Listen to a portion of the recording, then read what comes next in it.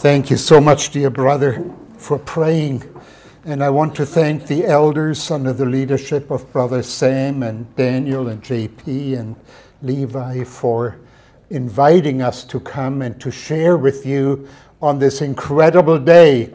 Are you excited in any way? Yes. There were two men running to the tomb, Peter and John ended up outrunning Peter because he wanted to know, is my Savior alive? But on that day, there were also people that doubted. And so we read in Scripture that even as Jesus was raised from the dead, there were some disciples walking home later on in that afternoon. And they were sad, it says. They were doubting, did he really rise? Is he really alive? Praise God. And so let us turn to Luke chapter 24, verses 13 to 27. Luke chapter 24, verses 13 to 27. If you have your Bible. And there it says, and behold, two of them went that same day to a village called Emmaus, which was from Jerusalem about 80 furlongs. That's about 7 miles. And they talked together of all these things which had happened.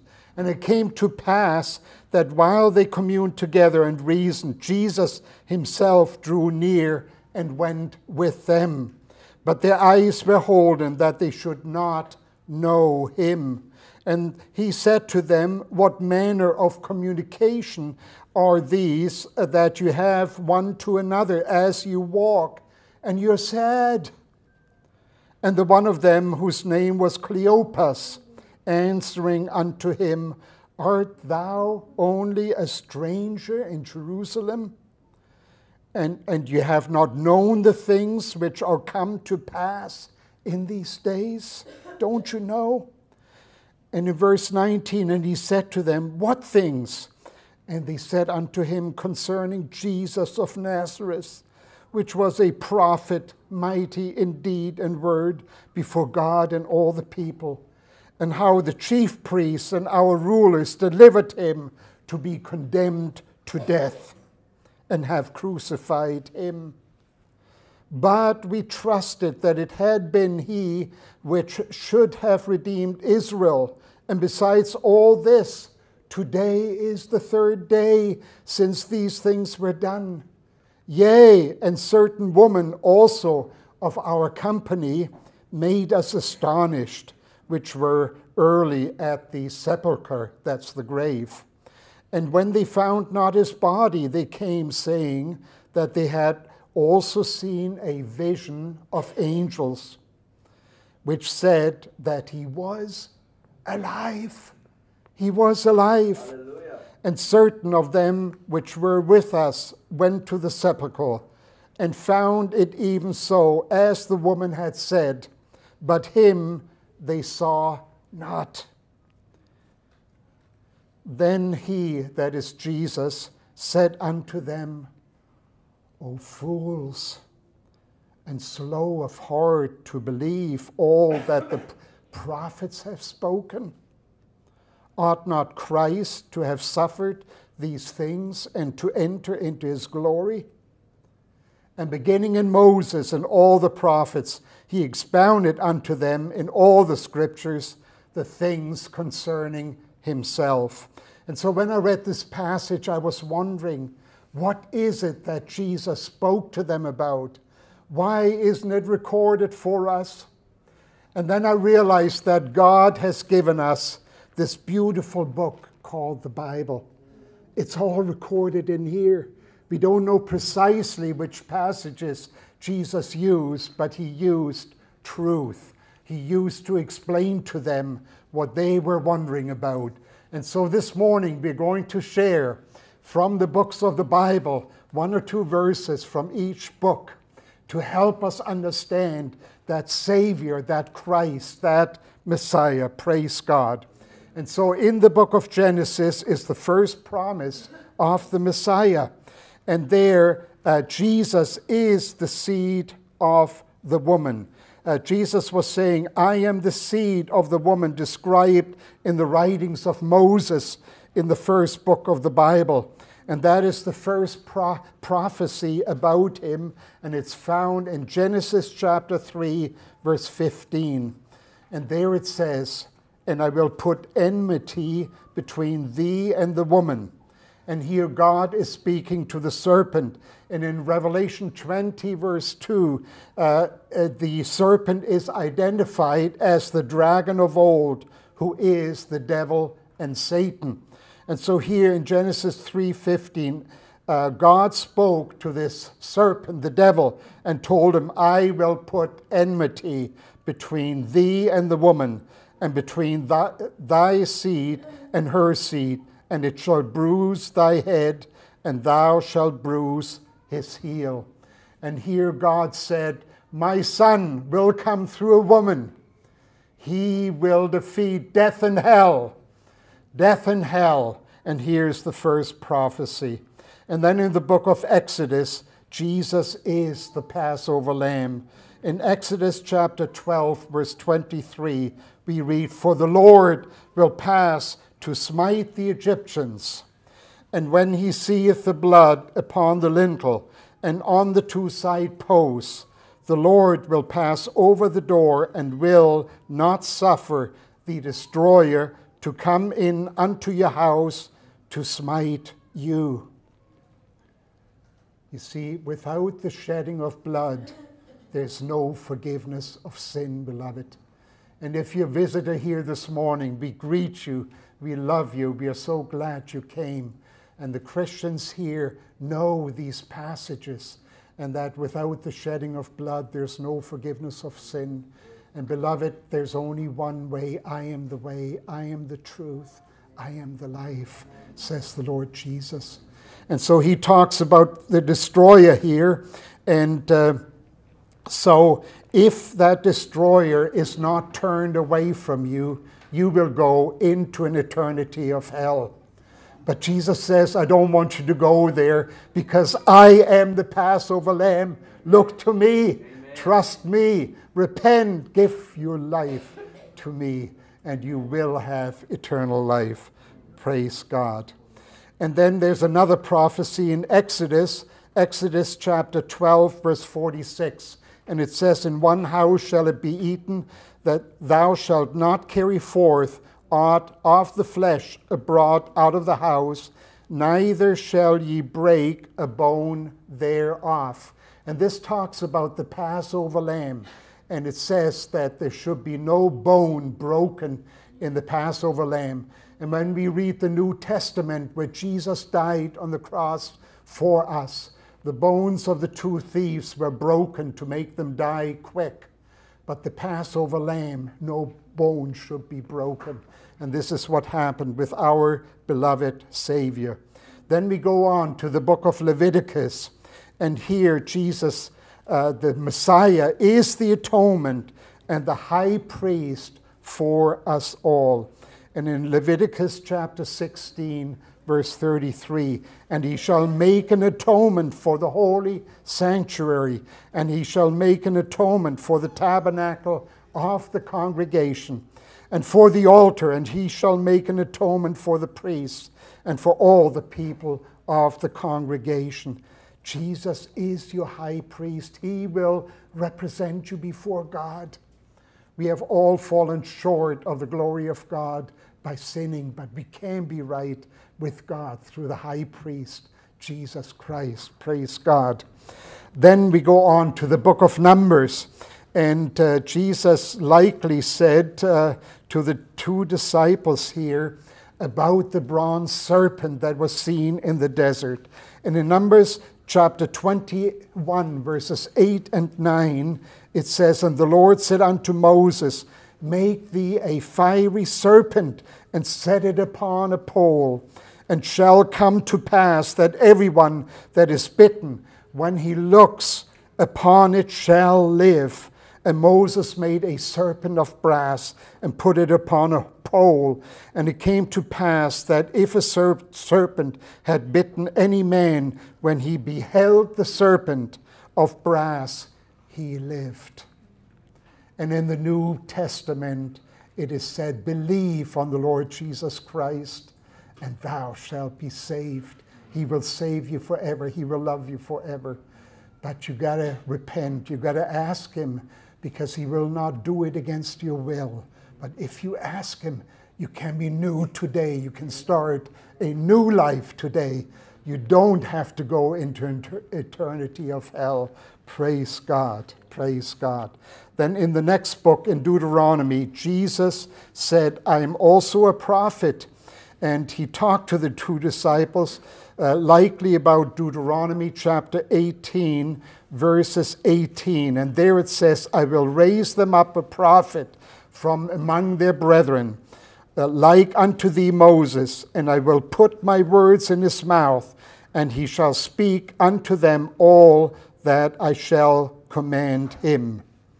And then in the next book, in the book of Joshua, we see the Messiah as the commander of the army of the Lord.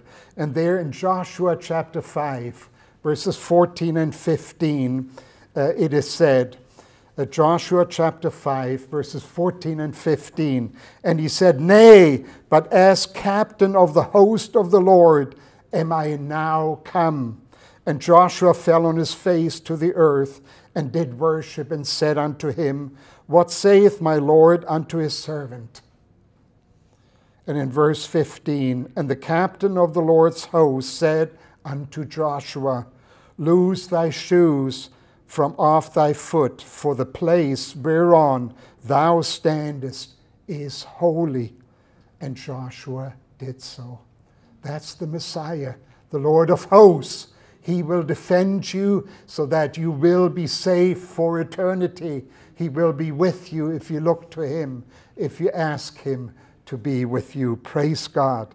And then in the next book, in the book of Judges, God was with all of the judges in the next book and delivered them. And Jesus says he is our deliverer. And in Judges chapter 6:12, this talks about Gideon. Gideon needed help, okay? And there it says, And the angel of the Lord appeared unto him and said unto him, The Lord is with you, thou mighty man of valor. The Lord is with you. And he has brought you here to this fellowship, to this church this morning, because he wants to encourage you. You're never alone. He's with you. He will never leave you nor forsake you. And each one of the 17 judges was a savior to their nation and representative of the Lord Jesus Christ. And then in the book of Ruth, Jesus represents the kinsman redeemer. And perhaps he talked to these two disciples. And in Ruth chapter 2, verse 1 and 2, it says, And Naomi had a kinsman of her husband's, a mighty man of wealth, of the family of Elimelech, and his name was Boaz. And Ruth the Moabitess said unto Naomi, Let me now go to the field and glean ears of corn after him, in whose sight I shall find grace. We find grace and forgiveness with the Lord Jesus Christ. You can have a new start in life. I had a new start in life, and many of you had a new start in life. Praise God. He is your kinsman redeemer. Now, what is a kinsman redeemer? A kinsman redeemer was a male relative who, according to the various laws of the Jewish people, had the privilege or responsibility to act for a relative who was in trouble. Maybe you don't consider yourself in trouble, beloved, but if you live in sin, you are in trouble. Whether you believe it or not, the truth is you are in great danger. You are in danger. And here is a kinsman redeemer who wants to help you. He wants to redeem you. He wants to be with you. And then in 1 Samuel, Jesus is the Messiah, the anointed king, and he will reign. And in 1 Samuel chapter 2:10, perhaps Jesus talked to those two disciples and told them, the Messiah is king. Don't you realize yet Yes, he died, but he's alive, and he will be king forever and reign forever. And in 1 Samuel 2:10 it says, the adversaries of the Lord shall be broken to pieces. Out of heaven shall he thunder upon them. The Lord shall judge the ends of the earth, and he shall give strength unto his king, and exalt the horn of his anointed. And then in the next book, in 2 Samuel, Jesus is a descendant of King David. He is a descendant.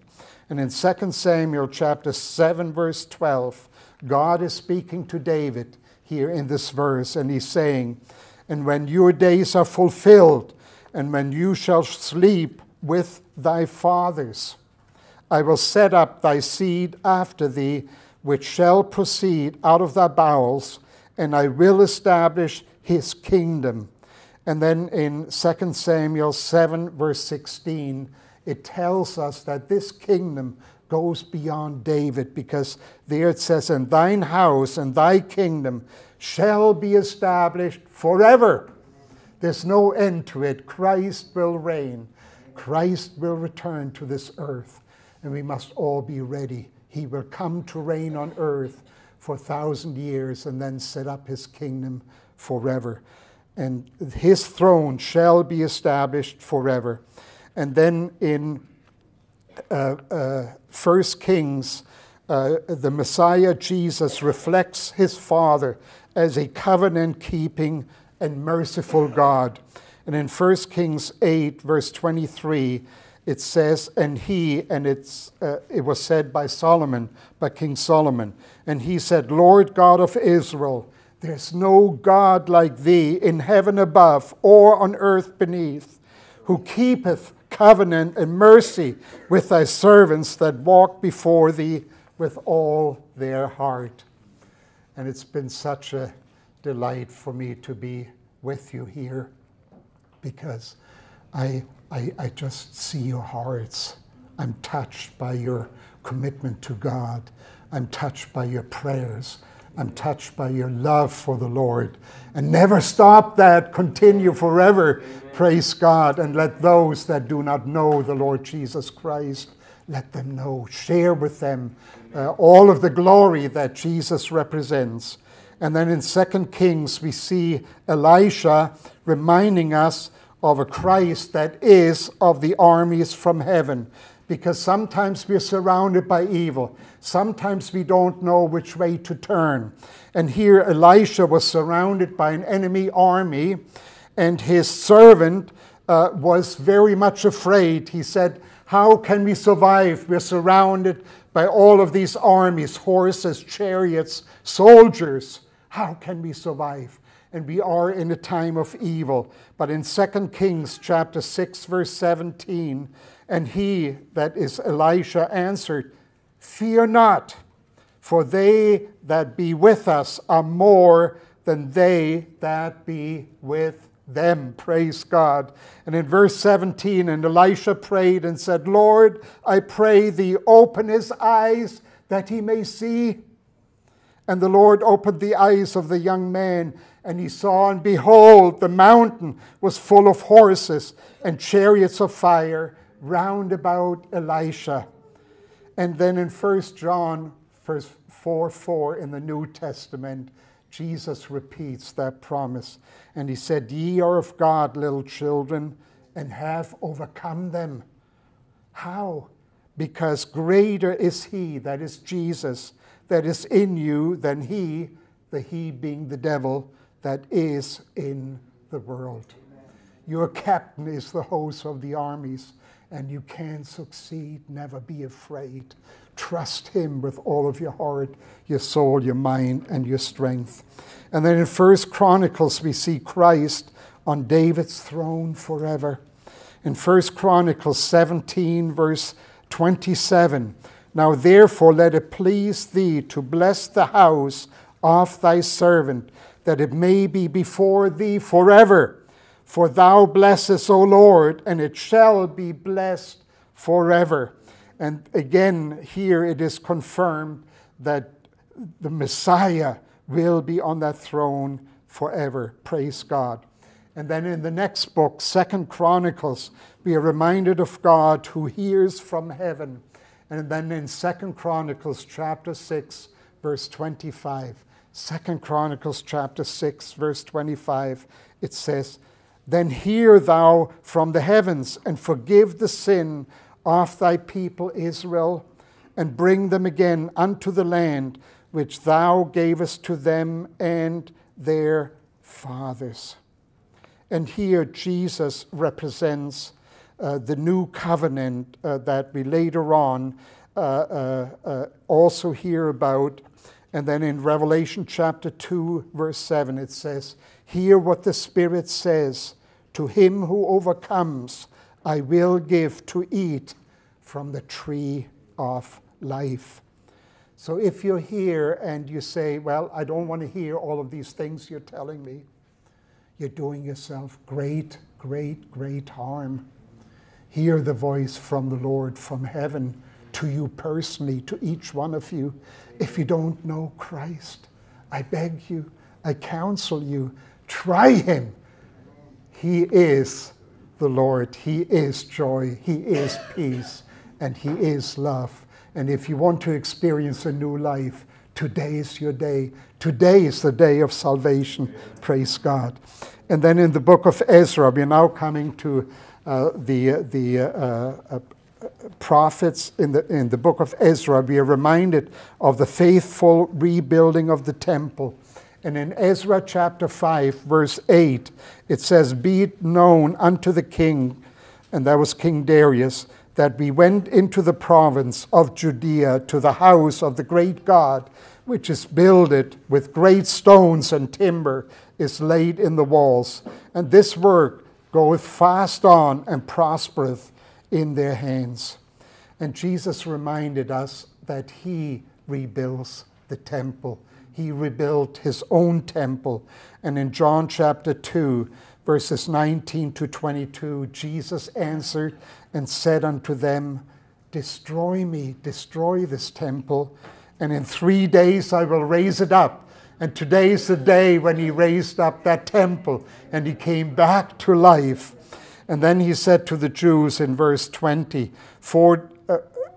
then said the Jews, 46 years was this temple in building, and wilt thou raise it up in 3 days? But they didn't understand. In verse 21, it tells us Jesus spoke of the temple of his body. And then when Jesus was raised from the dead, now they understood what Jesus was talking about. Now in the next book, Nehemiah, God restores broken walls through Nehemiah. And this portrays Christ in his ministry to restore broken lives.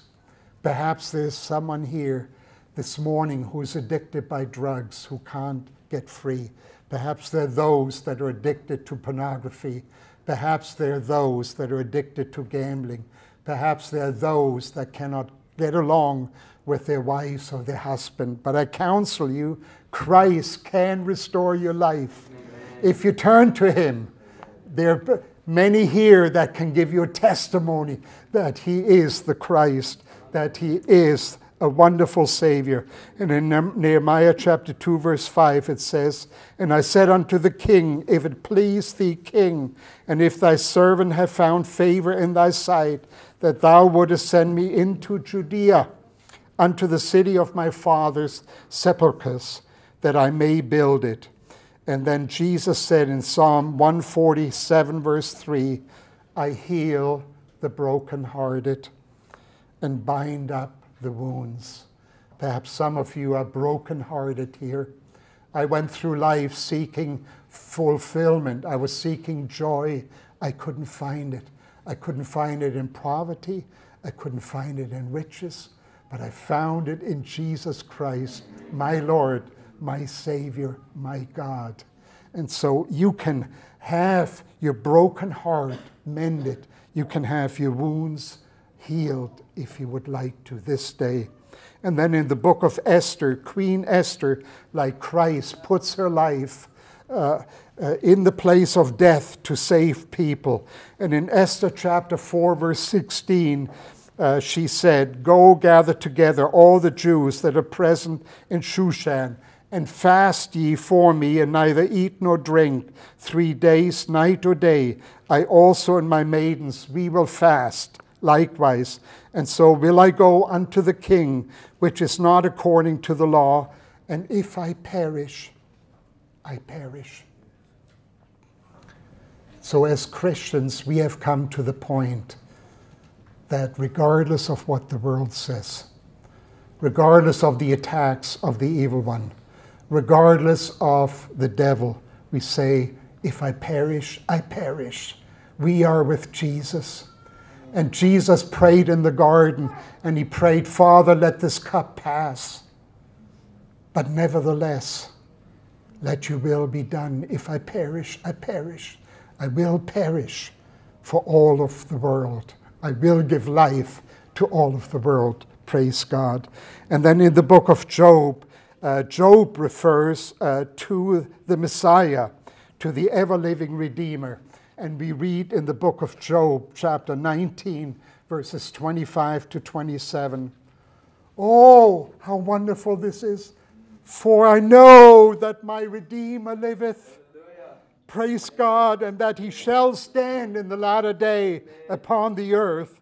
And though after my skin has worms and is destroyed, my body, yet in my flesh shall I see God, whom I shall see for myself, and my eyes shall behold, and not another, though my reins be consumed within me."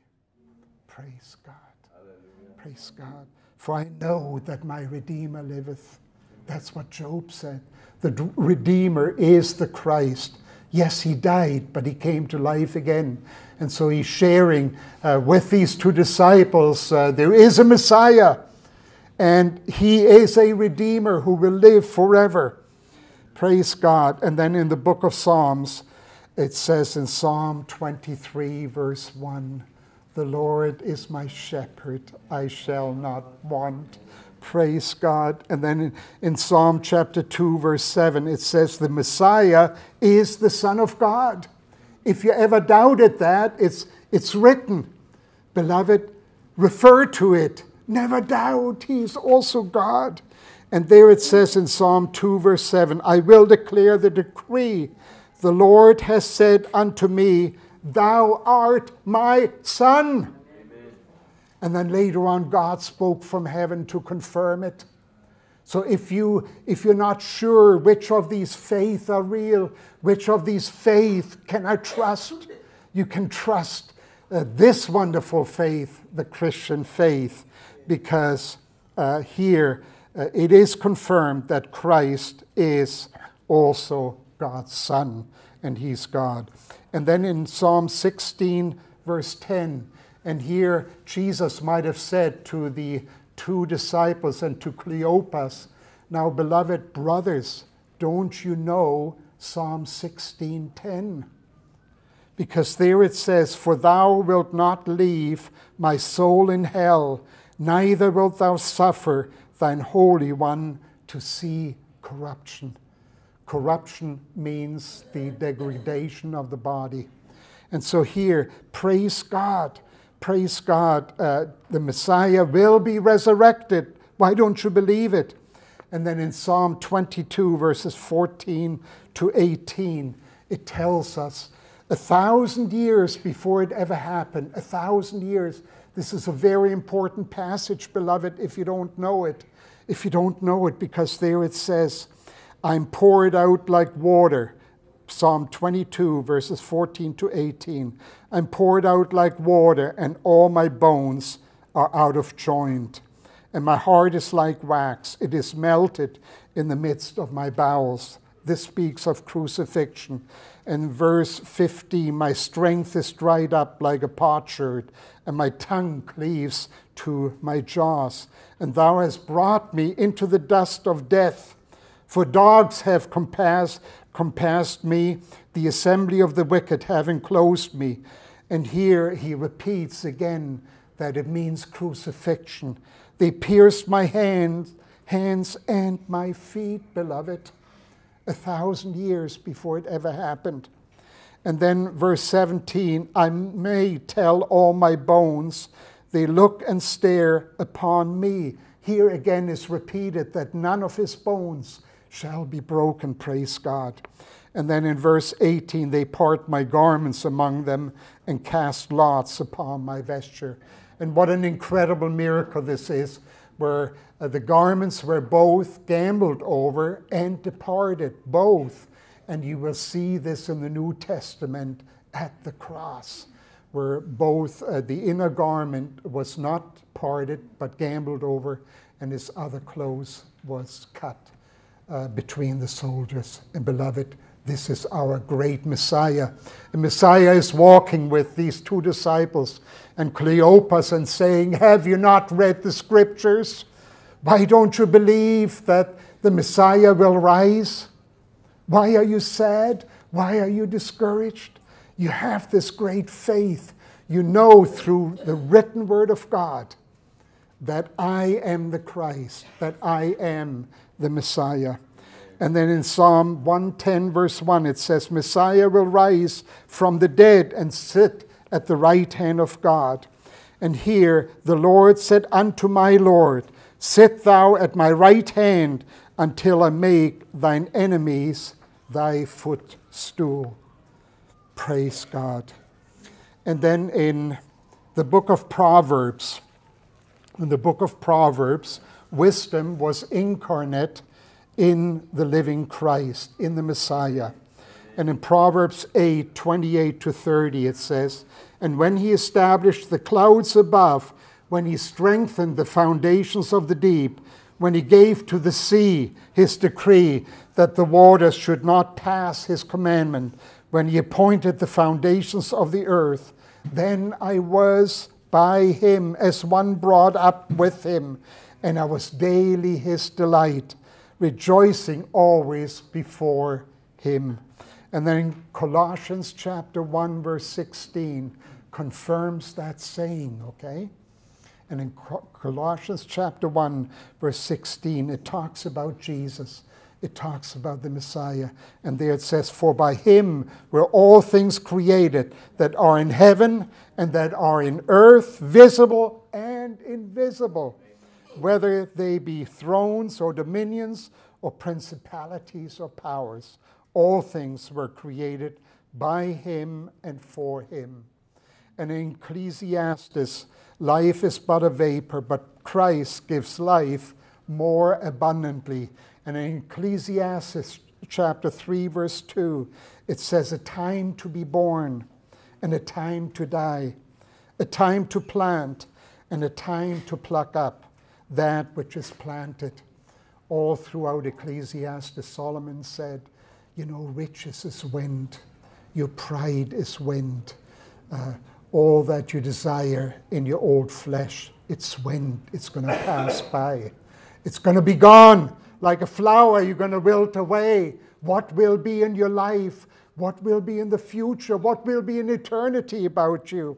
And then Jesus said in John chapter 10, verse 10, in the second part, I am come that you might have life and that you might have it more abundantly. Praise God. Amen. And then in the Song of Solomon, the next book, Song of Solomon, chapter 6, verse 3. And there it says, I am my beloved's, and my beloved is mine. And that talks about Christians. And it talks about the Lord Jesus Christ, who is represented in the book of Solomon. I am my beloved's, and my beloved is mine. Praise God. And then in the next book of Isaiah, we find the Messiah is the anointed deliverer of Israel, but he's also a suffering servant.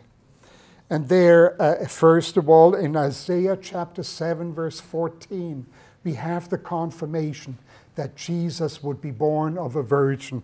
And you've got to remember some of these verses because they're so important. They prove your faith, okay?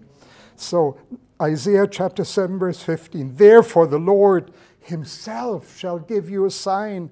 Behold, a virgin shall conceive and bear a son, and shall call his name Emmanuel. So Messiah would be God and man. And in Isaiah chapter 9, verse 6, if you want to ever have a proof that Jesus is God, there the prophet Isaiah proclaims him also as God. And there it says, for unto us a child is born, unto us a son is given, and the government shall be upon his shoulder, and his name shall be called Wonderful Counselor, the Mighty God, the Everlasting Father, the Prince of Peace. And Isaiah prophesied that many, many years before Christ was born. The Messiah will make the blind see and the lame walk. In Isaiah chapter 35, verses 5 and 6. Then the eyes of the blind shall be open, and the ears of the deaf shall be unstopped. Then shall the lame walk and leap as a hart, and the tongue of the dumb shall sing. For in the wilderness shall waters break out, and streams in the desert. But now Jesus talks to the disciples, and he says, but Cleopas, you read this passage, but you neglected to understand Isaiah chapter 50, verse 6. You neglected to understand. I gave my back to the smiters, and my cheeks to them that plucked off the hair. I hid not my face from shame and spitting. And then in Isaiah chapter 53, verse 10, it tells us, yet it pleased the Lord to bruise him. He bruised him for us, to cover our sins, to take away our sins. He bruised his own son. He hurt his own son. He had him crucified. He has put him to grief when thou shalt make his soul an offering for sin. He shall see his seed. He shall prolong his days, and the pleasure of the Lord shall prosper in his hand. And Cleopas, you have to understand, the Messiah had to die so that you could live, that you could have life eternally. And then in the next book, in the book of Jeremiah, the weeping prophet is a type of Christ. Jesus also wept for the lost. And in Jeremiah 13, verse 17, Jeremiah 13, verse 17, but if ye will not hear it, my soul shall weep in secret places for your pride, and mine eyes shall weep sore and run down with tears, because the Lord's flock is carried away captive. And there was judgment, beloved. Many pastors do not tell you that there is judgment coming. God says, vengeance is mine, says the Lord. I will repay. He's a God of love. He's also a God of justice. He will not stand by forever, beloved. So this is the time of making things right with God. Don't wait any moment. Don't even wait an hour. Wait to make things right with God, that you are safe and secure in his blessed hand. And then Jesus wept in Luke chapter 19, verse 41 to 43. And when he has come near, beheld the city. It was the city of Jerusalem. He wept over that city because the city had missed their day of visitation from the Lord Jesus Christ. They wouldn't believe him. You don't want to believe him. God will not force you. Jesus will not force you. But you're going to go into an eternity of hell. I don't want you to go there because I love you. I love each one of you. Never go there, okay? Make things right with God. Praise God. And then in Jeremiah 23, verse 5, Jesus, the Messiah, was also announced in Jeremiah. And there it says in 23, verse 5, behold, the days come, says the Lord, that I will raise unto David a righteous branch, and a king shall reign and prosper, and shall execute judgment and justice in this earth. Praise God. And then in the next book, in the book of Lamentations, Jeremiah laments about the justice of God. He's so sad. He's weeping. He's a weeping prophet because judgment has taken place. And in Lamentations chapter 3, verse 42, he said, we have transgressed, we have rebelled, thou hast not pardoned. Will that be representative of some of you? I pray not. I pray not. I pray not. God says, I'll wash your sins whiter than snow if you want to. I'll be there for you if you want to. But you got to repent. You got to turn from your way of life. And then in the book of Ezekiel, God promised a new heart, a heart of flesh. And we read this in Ezekiel chapter 36, verse 26.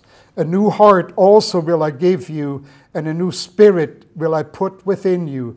And I will take away the stony heart out of your flesh, and I will give you a heart of flesh. Praise God. Praise God. He's risen. He will give you a new heart. I couldn't love people for 50-odd years. I had been hurt greatly. I had been sexually misused. I couldn't love people, okay? And so I rejected them. But now God has helped me to forgive those that have hurt me. He's helped me to start a new life, to turn around from the things that have affected me. And it's possible to start a new life, beloved. Start a new life this day. God will give it to you on this Easter Sunday if you would like to. And then we go to the book of Daniel. And in the book of Daniel, here, the king Nebuchadnezzar, he sees Christ in a big fire. And in Daniel chapter 3, verse 25, it says, he, that is King Nebuchadnezzar, answered and said, lo, I see 4 men loose walking in the midst of the fire, and they have no hurt. And the form of the 4th is like the Son of God. Praise God. Praise God. And so here, 3 had been thrown into the fire. Their names were Shadrach, Meshach, and Abednego. And they would not bow to an idol. They would not bow to false gods. They had to go into the fire. But who was with them? Christ Jesus was with them. They were not alone. You see, he will not leave you alone. And then Daniel also prophesied that the Messiah would be cut off. In Daniel chapter 9, verse 26, and after 62 weeks shall Messiah be cut off, means he will be killed, but not for himself. And the people of the prince that shall come shall destroy the city and the sanctuary, and the end thereof shall be with a flood, and unto the end of the war desolation are determined. And Daniel experienced God through the shutting of the mouth of the lions, beloved. And I have experienced that with mosquitoes when I prayed, okay, God shut the mouth of mosquitoes, praise God, in Africa, where I was exposed to a lot of mosquitoes and prayed, and they stayed away. And God is able to still do that these days. And then in the book of Hosea, he is judgment, but also the faithful husband. And we read in Hosea chapter 4, verse 3, therefore shall the land mourn, and everyone that dwelleth therein shall languish with the beasts of the field and with the fowls of heaven, yea, the fishes of the sea, and shall also be taken away. And beloved, animals are dying, fishes are dying, and we're coming close to judgment. Will you not turn to God? And then, beloved, we go on to the book of Joel. We are told to prepare for judgment. And in Joel chapter 2, verse 1, Joel shouted. Can I shout a little bit? Amen. Blow! Blow! Blow! Blow the trumpet! Amen. There's danger coming. There's incredible danger coming. You have no idea what this God is like for those that do not follow Christ. Yes, he's love, but he cannot create a new heaven and a new earth without taking care of sin and sinful people. He will not allow sinful people into heaven. He cannot, beloved. I'm sorry, I scared the baby, okay? But I want to let you know, here in Joel chapter 1, verse 2, it says, "Blow ye the trump in Zion, and sound an alarm in my holy mountain. Let all the inhabitants of the land tremble, for the day of the Lord cometh, for it is nigh at hand." And then in the book of Amos, and we're almost through with all of the books of the Old Testament, but are you still okay for a couple more minutes? Amen. Amen. Praise God. And in the book of Amos, we are reminded, prepare to meet your God. Prepare to meet your God. Are you ready, beloved? Are you ready to meet him? And in verse 11 and 12 of the book of Amos, it says, "I have overthrown some of you as God overthrew Sodom and Gomorrah." Yes, God did that. He took care of evil. Don't let anyone mislead you. That's what God did. He will deal with evil. "And ye were as a firebrand plucked out of the burning, yet have you not returned unto me, says the Lord. Therefore thus I will do unto you, O Israel, and because I will do this unto you, prepare to meet your God, O Israel." And he's saying that to each one of us. Prepare to meet your God. And then the next one is the prophet Obadiah.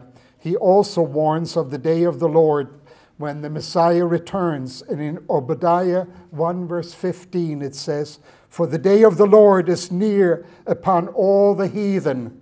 As thou hast done, it shall be done unto you. Thy reward shall return upon thine own head." And then in the book of Jonah, the next book, the prophet was 3 days and 3 nights in the belly of the fish, and then God pardoned a sinful city. He will pardon you if you return to him. Jonah 1 verse 17 says, "Now the Lord had prepared a great fish to swallow up Jonah, and Jonah was in the belly of the fish 3 days and 3 nights."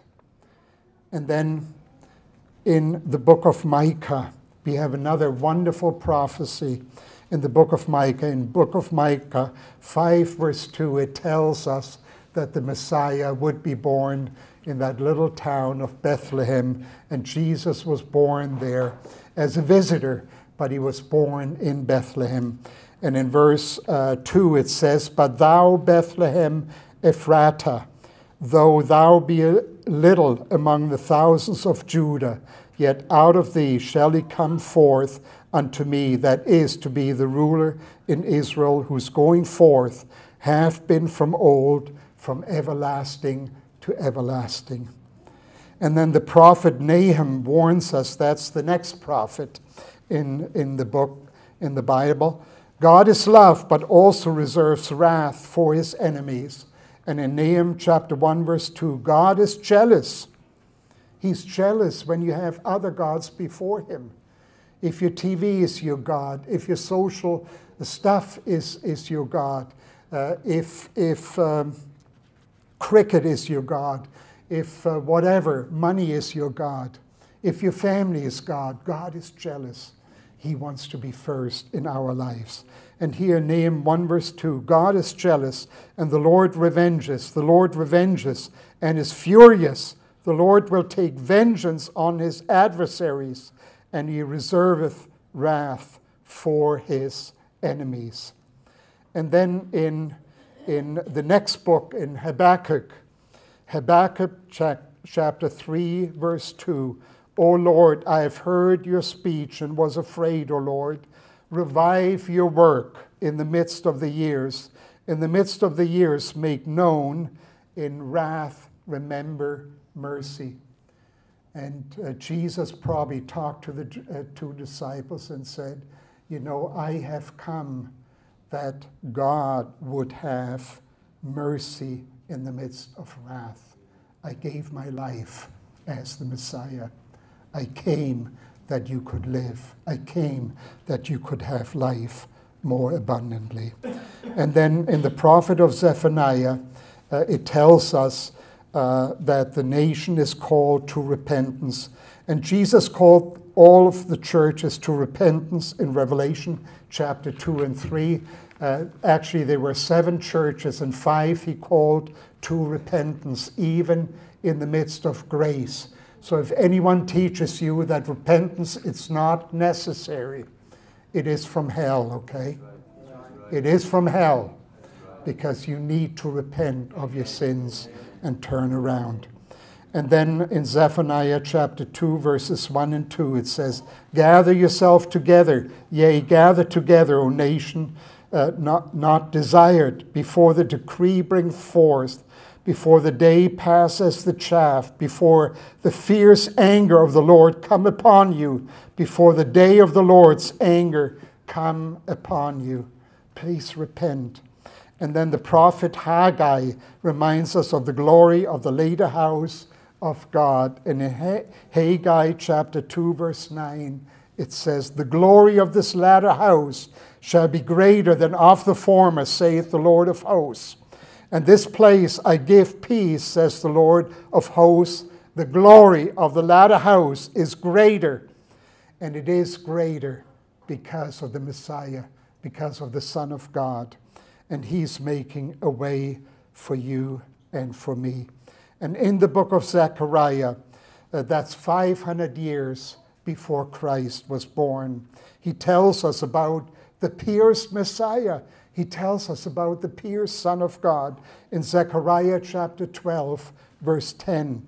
"And I will pour upon the house of David and upon the inhabitants of Jerusalem the spirit of grace and of supplication, and they shall look upon me whom they have pierced, and they shall mourn for him as one mourneth for his only son, and he shall be in bitterness for him as one that is in bitterness for his firstborn." And then, beloved, we come to the last book of the Old Testament. Those were the books that were written that the 2 disciples had to look at. They knew about these books. And so here, the prophet Malachi, in Malachi chapter 3, verse 2, he warns of the second coming of the Lord Jesus Christ. Because the second coming, he will come as a lion. He will no longer come as a sacrificial lamb. He will exercise judgment. And in Malachi chapter 3, verse 2, it says, "But who may abide the day of his coming, and who shall stand when he appeareth? For he is like a refiner's fire, and like fuller's soap." And beloved, if you think you're strong, if you think that you can manage on your own, if you think you can go against God, let me read from Revelation chapter 6, verses 15 and 16.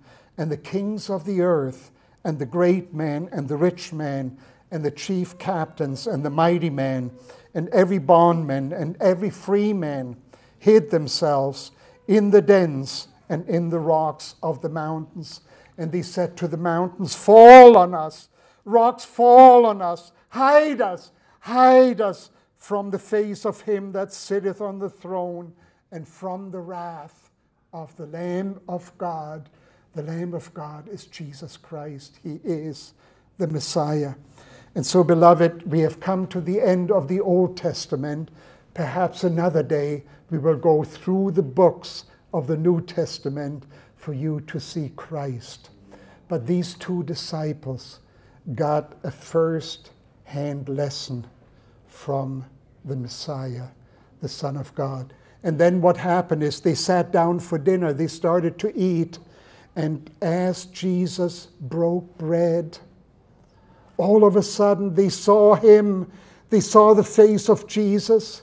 They knew it was him, but yet he disappeared before their eyes.